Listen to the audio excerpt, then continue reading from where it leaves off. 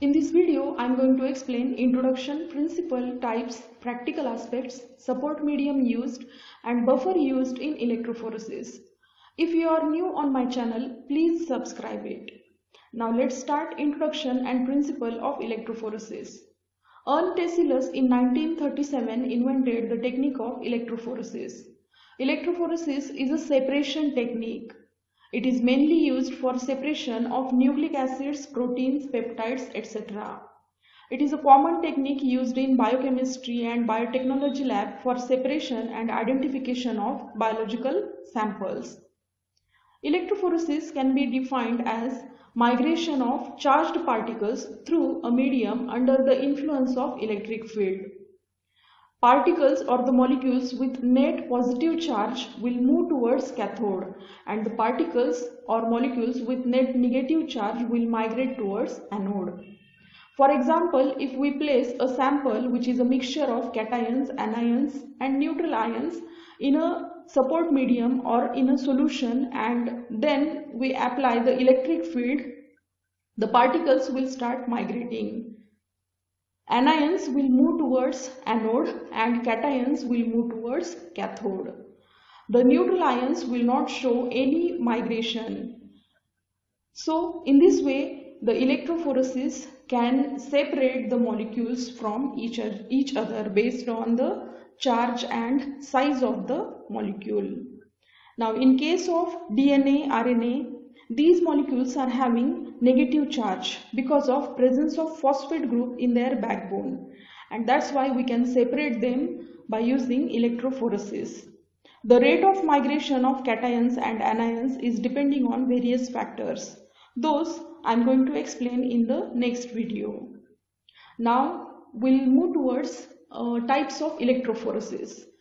There are mainly two types of electrophoresis. First is zone electrophoresis. In this method, an inert polymeric support medium is used between the electrodes to separate the analyte. And second is moving boundary electrophoresis. In this method, the electrophoresis is carried out in a solution without support medium. The electrophoresis is carried out in buffer solution. Now, zone electrophoresis, it is having further subtypes. First is paper electrophoresis, where the paper is support medium. Next is gel electrophoresis. Here, agar gel, polyacrylamide gel, starch gel, such gels are used as supporting medium. Thin layer electrophoresis, where silica, alumina can be used as support medium. Cellulose acetate electrophoresis, where the cellulose acetate membrane is used as support medium. The types of moving boundary electrophoresis are capillary electrophoresis, isotachophoresis, isoelectric focusing and immunoelectrophoresis. So these are the types of electrophoresis. This is electrophoresis instrument. The most commonly used technique is gel electrophoresis. So the instrument shown here is also gel electrophoresis, and the further explanation is also related with gel electrophoresis. The major parts of this instrument are two buffer tanks, buffer field in those tanks. Now buffer solution is very important here because it is an electrolyte solution which carry current and it maintains the pH of sample solution. Plain water or pure water cannot be used in electrophoresis because it do not carry current. Next is electrodes and power supply. Now anode and cathode, they are immersed in buffer solution in separate tank and they are connected with power supply battery. Next is support media used. Here in gel electrophoresis, gel slab is used which is having sample wells in it. In the first sample well we have to add standard and in other sample wells we have to add samples. And then after applying electric current, the sample and standard will start migrating in the gel. We have to compare the sample zones with standard zone. This is overall electrophoresis experiment. Now this is the actual instrument, photograph of actual instrument. It shows buffer tanks, buffer solutions, solution field in it, cathode and anode, gel slab which is mounted between the buffer tank and the gel slab having sample wells. Now and finally power supply battery. Now we'll move towards practical aspects of electrophoresis. The steps involved in practical of electrophoresis are: first is selection of electrophoresis method, second is sample preparation and addition of dye, third is preparation of support medium and buffer, fourth is performing electrophoresis, and last is detection and analysis of sample. Now first, selection of electrophoresis method. Many methods of electrophoresis are available, such as gel, paper, capillary electrophoresis. Depending on nature of sample to be separated, we have to select one of them. For example, agarose gel electrophoresis is often used for separation of DNA and RNA. Next is sample preparation and addition of dye. Liquid samples such as plasma proteins, serum proteins, or PCR product, or DNA, RNA, such samples are diluted with suitable solvent and then they are loaded on gel, or lyophilized powders are dissolved in suitable solvent and then used in electrophoresis. During sample preparation, a tracking dye is added in the sample solution. Now this dye is used to monitor migration of DNA into gel during the electrophoresis, and this dye is also known as DNA gel loading dye. DNA, RNA or proteins are transparent in nature, so to monitor their migration or movement during the electrophoresis, this dye is used. It is generally blue in color. It consists of bromophenol blue. Now due to this chemical, the blue color is there, and it also consists Ficol 400. Now Ficol 400 is a dense material. The samples used in electrophoresis are light in weight, such as DNA, RNA, they are very light in weight. When they are added in the wells, they may float and come out from the well. So that's why Ficol 400, a dense material, is used to settle them. Instead of Ficol, glycerol can also be used. Now next step is preparation of support medium and buffer. Support medium, if we are performing zone electrophoresis, then support medium is required. It is a matrix in which sample separation takes place. It is porous in nature. Generally the support medium used in zone electrophoresis, they are porous in nature. They may show adsorption or molecular sieving of sample. Now the support medium used may be starch, it may be paper, starch, cellulose acetate membrane, agarose, polyacrylamide gel, silica or alumina. Now we'll see one by one in detail. First is paper. Now paper is used in paper electrophoresis. Wattmann filter paper number 1, number 3 mm are used for separation of amino acids, proteins, peptides, etc.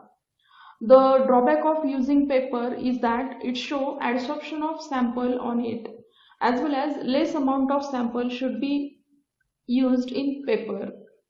Next is starch. It is used for separation of macromolecules on the basis of charge and molecular size.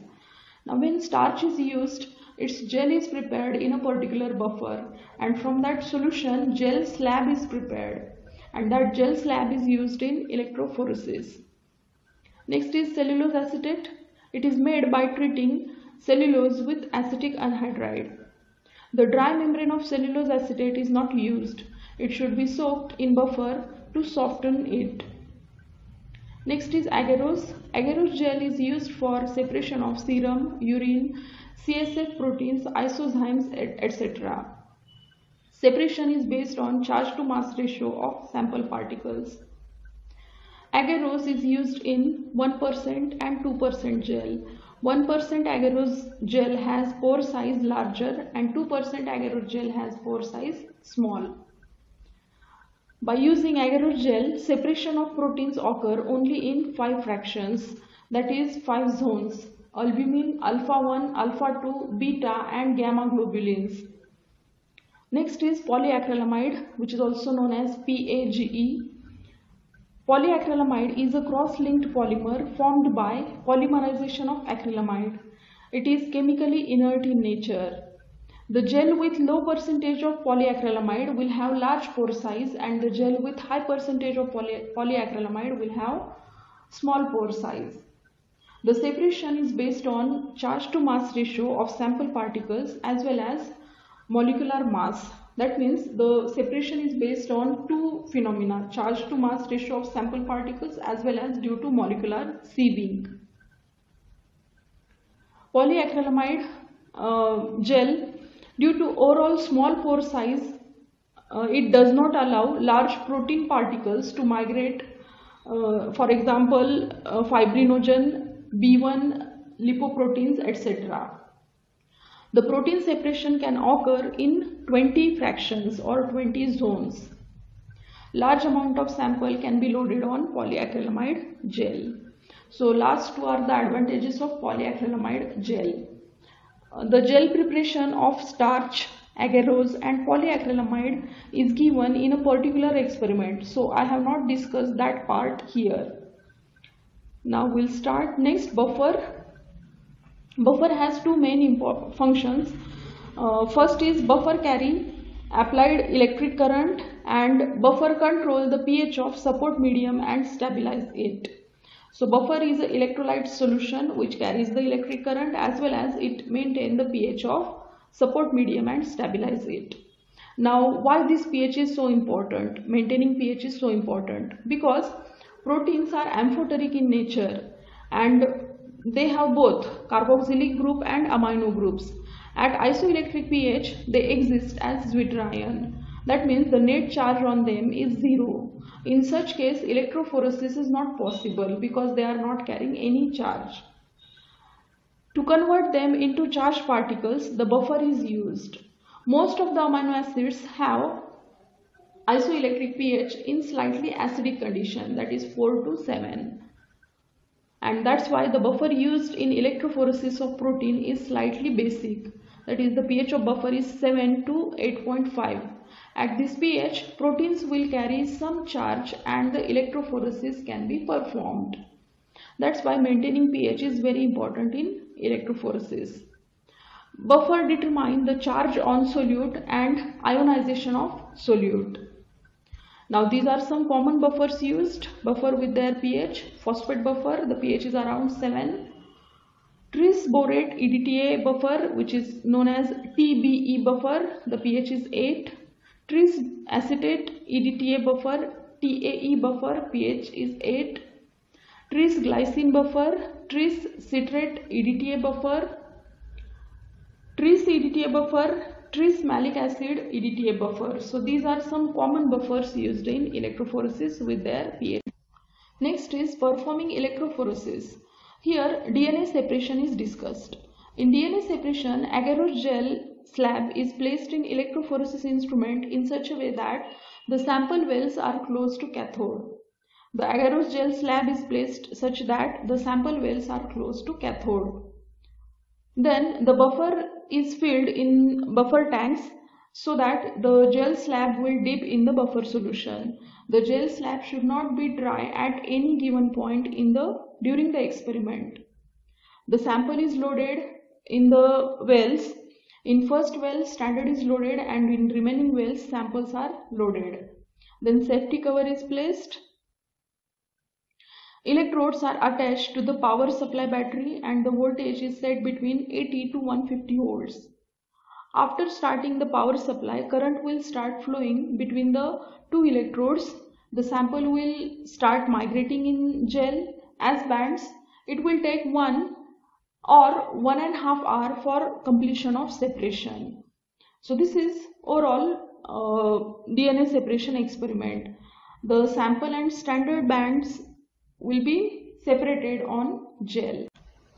The last step is detection and analysis of sample. After electrophoresis run is completed, gel slab is removed from the instrument and placed in UV chamber for detection of sample bands. Ethidium bromide, that is ETBr, is the most commonly used dye for detection of DNA or RNA. Ethidium bromide is a DNA interchelator. Ethidium bromide shows fluorescence when it is exposed to UV radiations. It is used by two ways. First is ethidium bromide can be added to agarose solution when the solution is at 50 degrees Celsius during the gel slab preparation, or After completion of electrophoresis, the gel slab can be washed with ethidium bromide solution. When the gel slab is exposed to UV light, sample bands will start fluorescing. Then we have to check the position of sample bands with reference to the standard bands. Once the position of sample bands is matched with the standard bands, then we come to know the DNA of how much length is present in sample. For example, here in this case, the sample of number 2, 3, 4, 5 and 7, they are matching with this position of standard band. The separated sample bands can be removed from the gel slab and analyzed further by others. This is about introduction, principle, practical aspects of electrophoresis. I hope you understood all these points. If you like my video, please share it and subscribe my channel. And thank you for watching my video. Thank you very much.